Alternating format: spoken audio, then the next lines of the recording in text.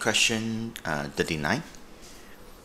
A section show 2 repeat units of addition polymer is shown. So this is the polymer chain with 2 repeat unit.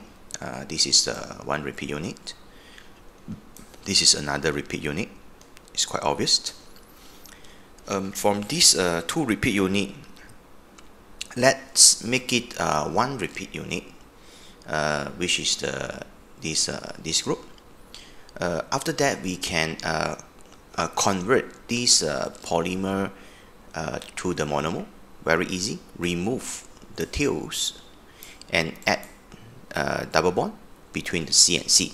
So we will get this monomer.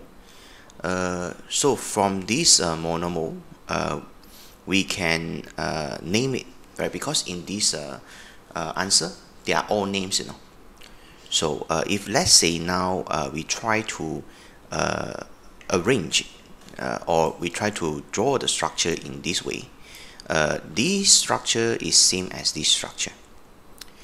So now try to draw a structure like this. Now we try to label the carbon. So this is the first carbon, second carbon with the chlorine, and the third carbon with the methyl group, and this is the last carbon. So the longest chain is 4 carbon, and the CC double bond, this alkene, is at the second carbon. So we know that is built 2 in, because the longest chain is 4 carbon, and this the CC double bond at this second carbon. So first, second. So therefore we know that it must end up with built 2 in. And in this built 2 in, there are 2 substituents or 2 branch. So the branch is the chlorine. So chlorine at the second carbon here. So we call 2-chloro.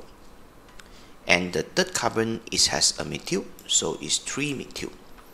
So we name the compound follow alphabet, C first, then M first. So therefore we know that it's 2-chloro, 3-methyl, built 2 in. That's the answer. That's all. Thank you.